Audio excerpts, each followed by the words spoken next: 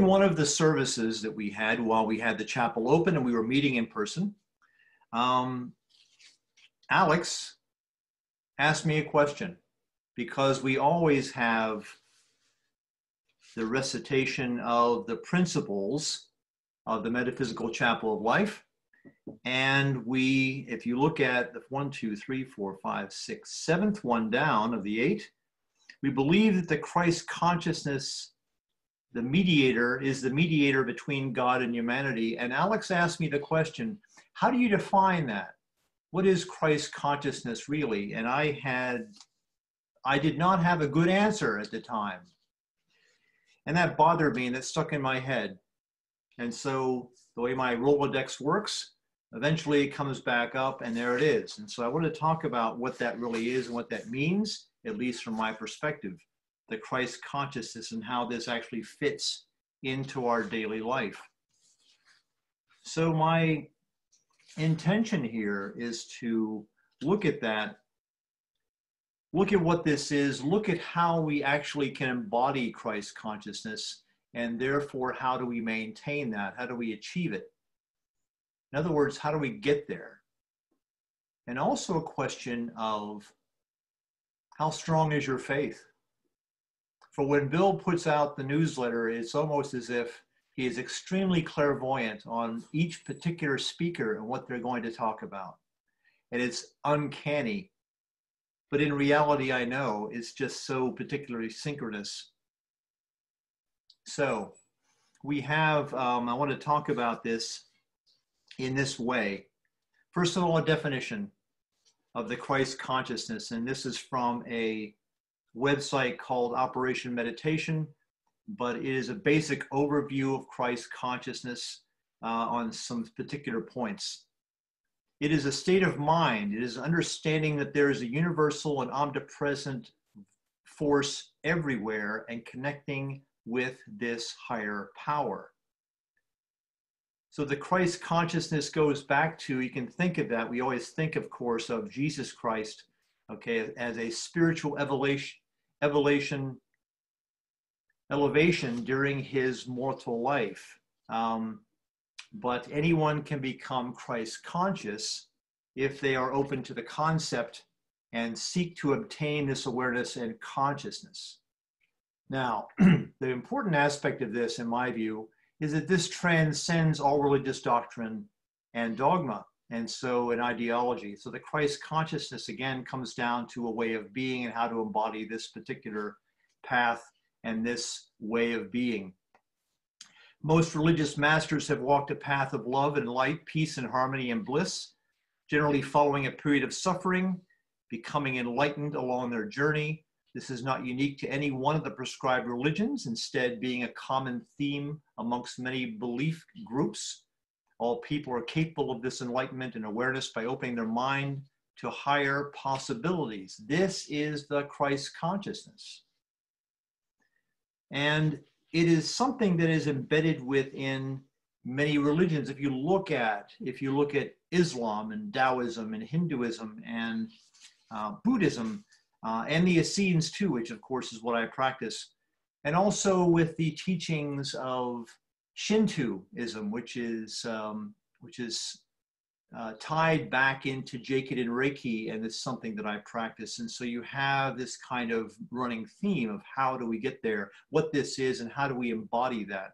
How do we walk this way in the world? What's really interesting to me is the time that we are talking about this. And I say that because, are we stressed enough yet? Do we have enough stress at this point piled onto us with the virus, the coronavirus spreading, more people passing over?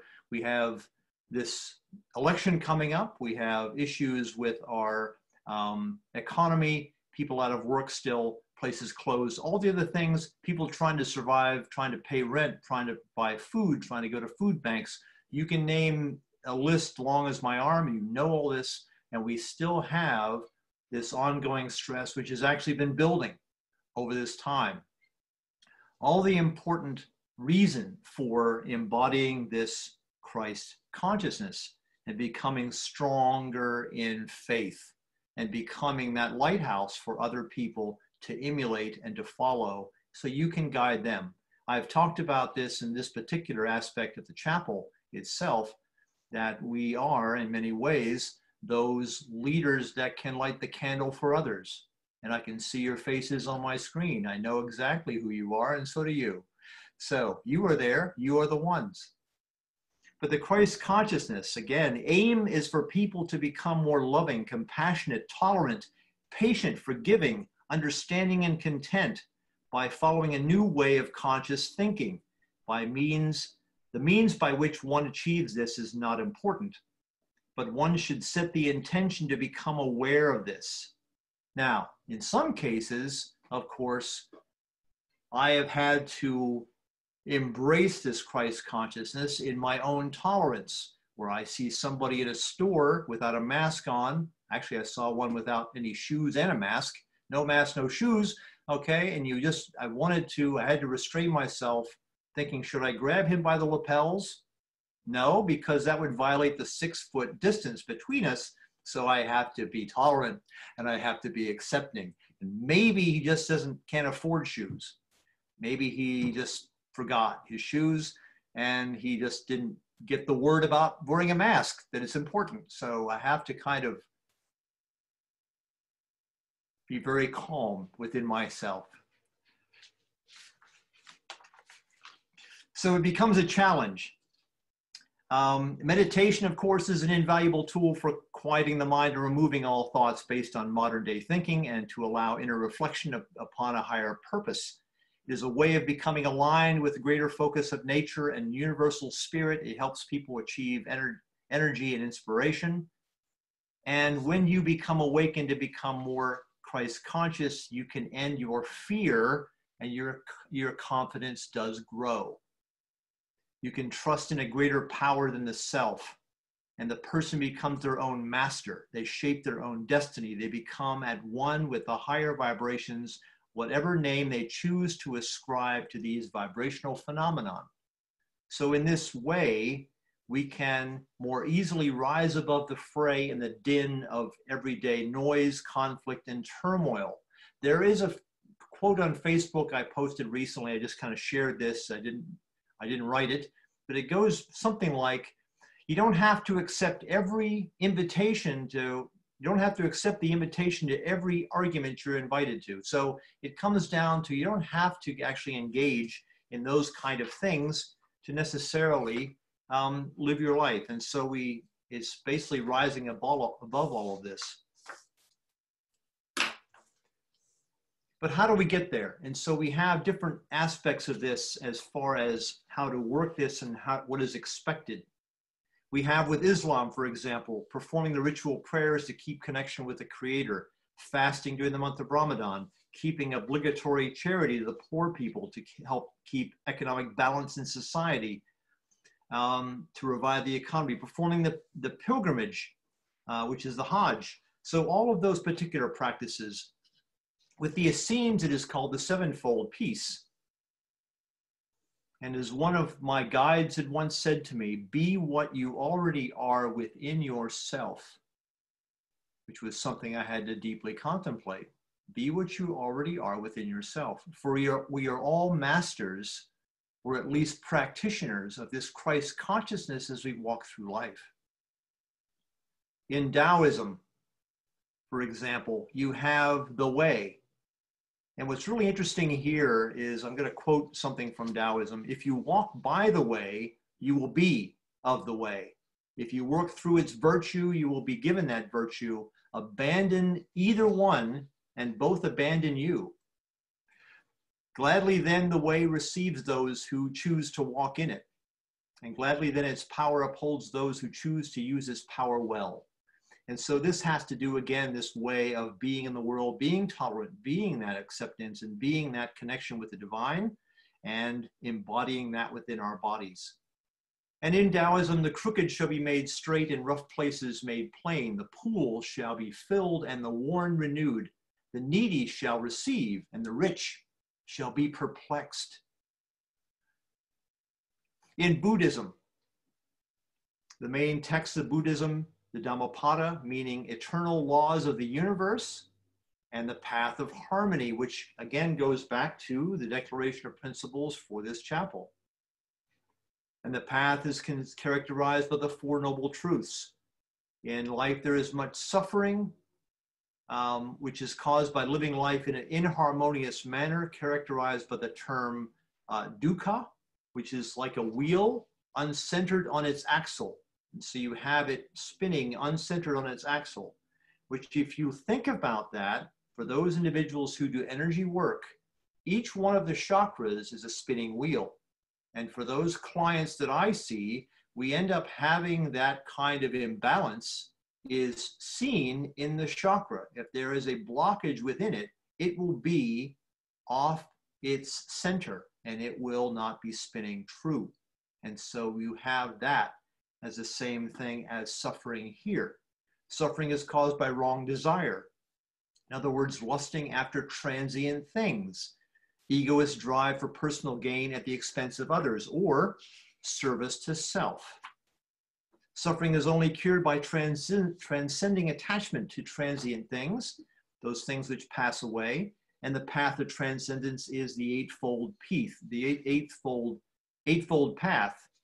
And that's, of course, too complicated to go into for this particular lecture. We go into Hinduism, and the Bhagavad Gita is the main text for that, which again is the Song of God, and that actually has a couple of common principles. Truth is eternal. We have the acceptance of the reincarnation concept and principle. And so we have that particular aspect of a common thread of trying to, again, maintain that consciousness, that tolerance, that acceptance, and love for everyone. That's tough, especially with the stress that everyone is under. But it is also very important.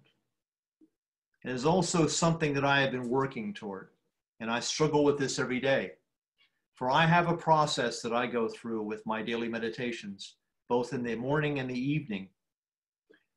We have even a psychology with that, with the Essenes, and this is common also. This is nothing new, but it goes back to the idea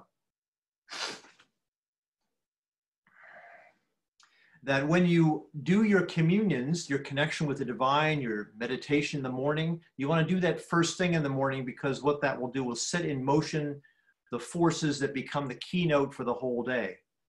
They knew that the thought held strongly enough in the consciousness at the beginning of the day influences the individual throughout his waking hours. So the morning communions consequently opened the mind to harmonious currents, which enabled him to absorb specific forms of energy into the physical body. So in the morning, to set the day for yourselves.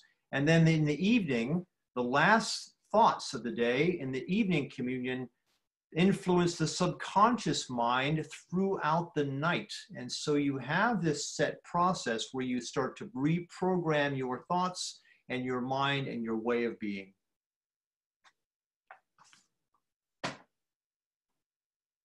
I have struggled with this myself. It's been difficult over times, and it's always been a matter of how bad do you want it? It's like anything else. I remember a long time ago, and it has been a long time ago, back in high school, actually, I used to run track, and I was thinner, and I was, pretty good, but I was again in a small agricultural county in Pennsylvania. And so I had set a couple of records there and went to states, 2 years in a row and whatever. And so you get kind of blown out of states, and it's that one of those things where you can't compete with everybody there. You get a bigger competition pool. I went to Penn State as an undergraduate, and I went to the track coach there, and I said, I'd like to join your team. And he looked at me and he said, okay, I'll tell you what you do. I want you to run 7 miles a day and come back and see me in a year. because I want you to build up your cardiovascular system. And he had the right approach, and what he said was absolutely true. But it was a matter of, I'm not doing that. I don't have the discipline to do that. I don't have the will to do that. And so you have to kind of look at how bad do you want something.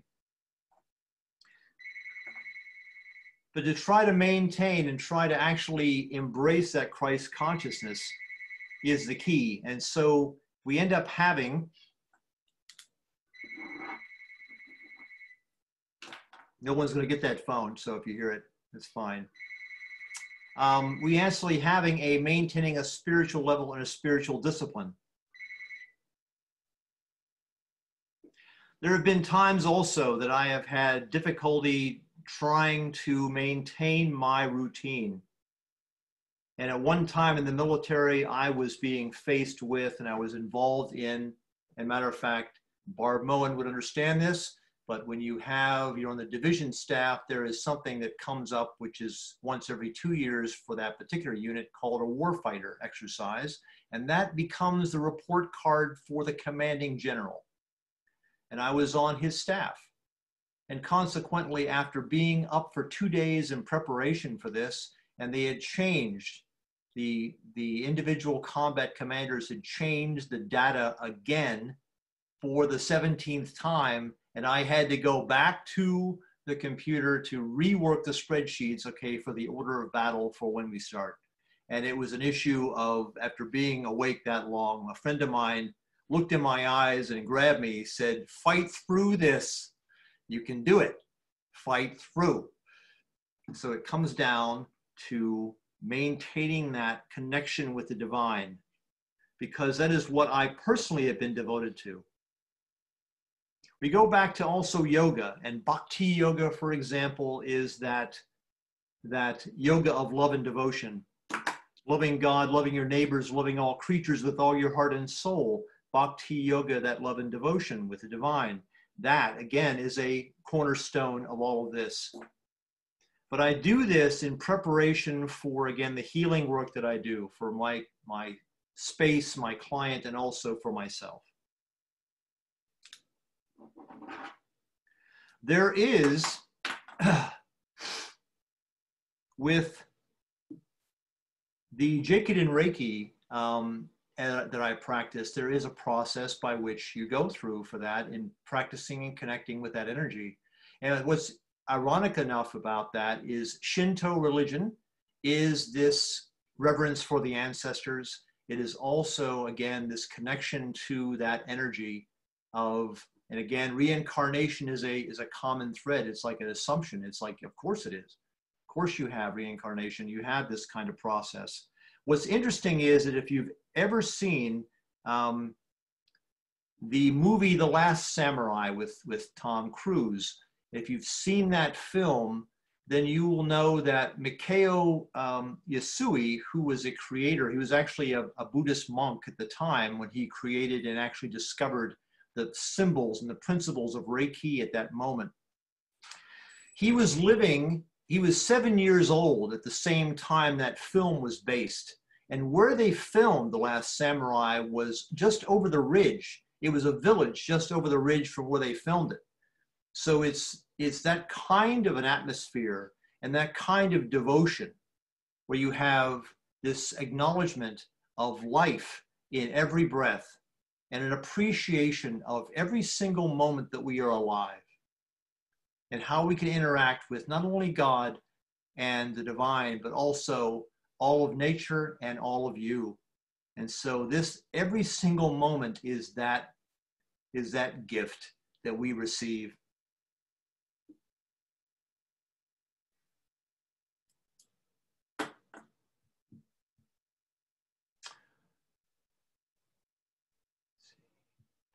There is also a video that I send out to some of my clients